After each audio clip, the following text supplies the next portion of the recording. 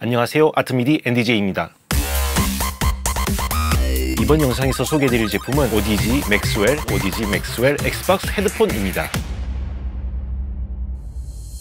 오디지에서 올해 상반기에 맥스웰이라는 게임용 헤드폰이 출시가 되었습니다. 버전은 플레이스테이션용 그리고 엑스박스용 이렇게 두 가지 버전이 나왔습니다. 가격은 솔직히 저렴한 헤드폰은 아니고 어느 정도 수준의 사운드를 원하는 게이머들이 보시는 가격대가 아닌가 싶습니다. 그냥 맥스웰이 484,000원, 그리고 맥스웰 엑스박스 버전이 532,000원입니다. 절대 저렴한 가격대는 아니죠. 두 제품의 차이는 맥스웰 엑스박스 버전이 돌비 앳모스를 지원합니다. 조금 더 공간감이 좋은 그런 박진감 넘치는 사운드를 들려주는 거죠. 결국 플레이스테이션용으로 나온 맥스웰이 돌비 앳모스가 지원되지 않기 때문에 48,000원 정도 더 저렴하다고 보시면 됩니다. 그런데 해외 커뮤니티를 참고해 보니까 이 오디지 맥스웰 엑스박스 버전도 플레이스테이션에서 쓸 수 있다고 하더라고요. 이 블루투스 트랜스미터 동글키에 엑스박스 말고 PC로 전환을 해주면은 플레이스테이션과 연결이 가능하다고는 하지만 이건 공식적인 발표는 아니기 때문에 저는 된다 안 된다 확답은 못 드리겠습니다. 테스트 해보면 되겠지만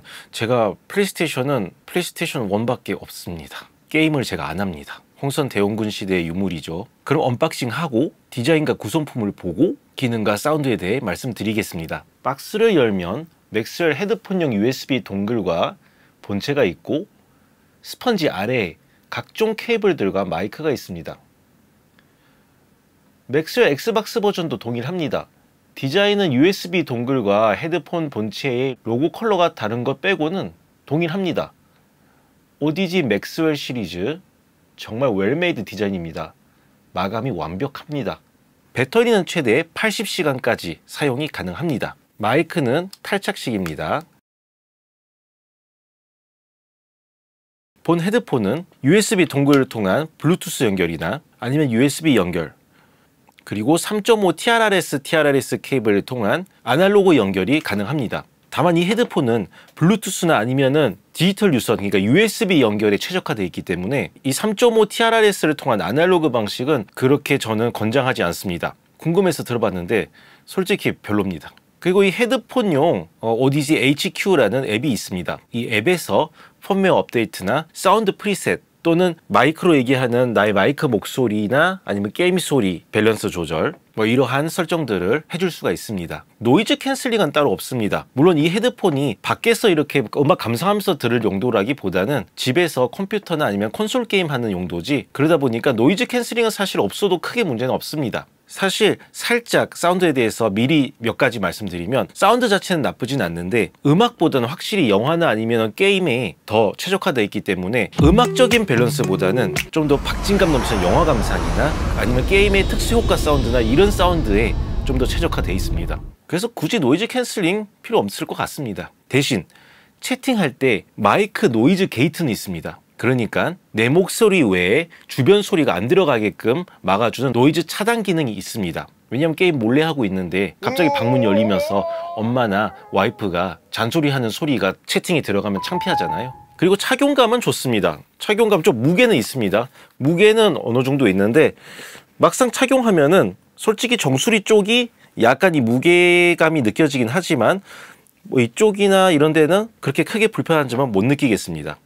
근데 무게는 확실히 좀 있긴 있습니다. 그럼 두 제품의 사운드가 어떻게 차이가 나는지 말씀드리겠습니다. 그냥 이제 타이달로 음악 듣고 했을 때는 나쁘지 않습니다. 솔직히 음악에 최적화되어 있는 제품이 아니지만 그래도 나름 음악 듣기 좋습니다. 전혀 부족함은 없어요. 다만 동 가격대에 예를 들어 소니 WH-1000 XM5라든가 그런 제품들에 비교하면 당연히 음악적으로 많이 아쉽습니다. 근데 그 제품들은 사실 음악에 정말 최적화돼서 나온 제품들이고 이 제품은 용도가 다르다 보니 똑같이 생각하시면 안 됩니다. 신발도 마찬가지잖아요. 10만원짜리 구두하고 그리고 10만원짜리 워킹화하고 신고 걸어봤을 때 멋있기는 당연히 구두가 더 멋있고 하지만 걸을 때 더 편리한 거는 당연히 워킹화죠. 워킹화는 걷는 데에 더 최적화되어 있고 구두는 이제 깔끔하고 클래시한 패션 그런 거니까요. 그리고 확실히 게임용이다 보니 레이턴시가 전혀 느껴지지 않습니다. 그리고 사운드 역시 제가 비교를 해봤을 때 그 영화 같은 데서 팍팍 터지는 그런 특수효과나 이런 것들이 확실히 이 헤드폰으로 듣는 게 좀 더 박진감 넘치고 재미도 더해집니다. 특히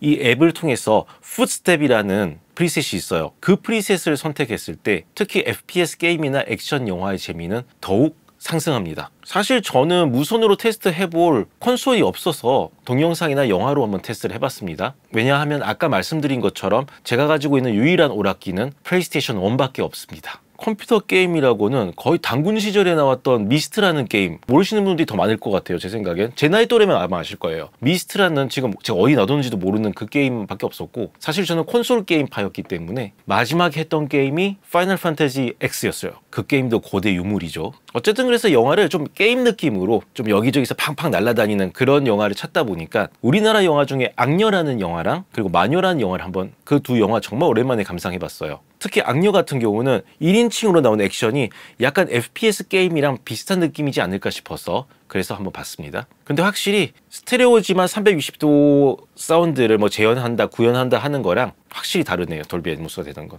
악녀에서 막 주인공이 앞에서 칼 들고 있다가 뒤로 확 던지고 막 이러는 장면이 있는데 그 칼이 샥 날아가는 그런 사운드나 이런 게 달라요. 완전 얘로 들은 거랑 얘로 들은 거랑. 마녀에서도 마찬가지입니다. 막 총알 날아다니고 사람 날아다니고 그러잖아요. 그 사운드들이 확실히 얘로 들으면 구현은 나름 잘 해놨습니다. 위로 들리는 것 같아요. 근데 얘로 듣는 거랑 또 다릅니다. 얘로는 약간 이렇게 하게 되더라고요.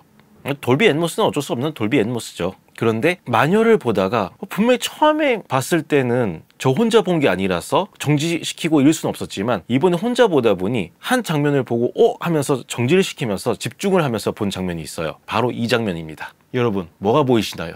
그렇습니다. 베링거의 제닉스 믹서랑 그리고 네이티브 인스트루먼트의 머신 스튜디오랑 트랙터 컨트롤 S가 보입니다. 여기 보이시나요? 보이시죠? 여기 있네요. 제닉스 그리고 머신 스튜디오 트랙터 컨트롤 S. 그래서 좀 많이 웃겼습니다. 뇌 연구하시는 그 백 박사, 조민수 배우님이죠. 백 박사가 머신 르네상스로 그 연구소에서 비트 찍고 있고 트랙터 컨트롤 S로 막 믹싱하고 있고 이런 걸 상상하니까 좀 웃기더라고요. 뭐 저만 그럴 수도 있습니다. 어쨌든 저는 엑스박스 버전이 48,000원 더 비싸지만 그 비공식적으로 커뮤니티에서 언급된 것처럼 플레이스테이션이랑 호환이 잘 된다면은 48,000원 더 비싸도 돌비 애트모스 사운드 때문에 더 이득이지 않을까 싶어요. 근데 어쨌든 공식적으로 가능하다 불가능하다라는 말이 안 나왔기 때문에 이 부분에 대해서는 저는 책임을 지지 못하니 지인분이 가지고 계시다면 테스트 해보고 플레이스테이션 가지고 계신 분들 엑스박스로 선택하시길 바랍니다. 저는 책임 못 집니다. 그러면 이제 마지막으로 마이크 소리 한번 들어보겠습니다. 하나 둘 셋 하나 둘 셋.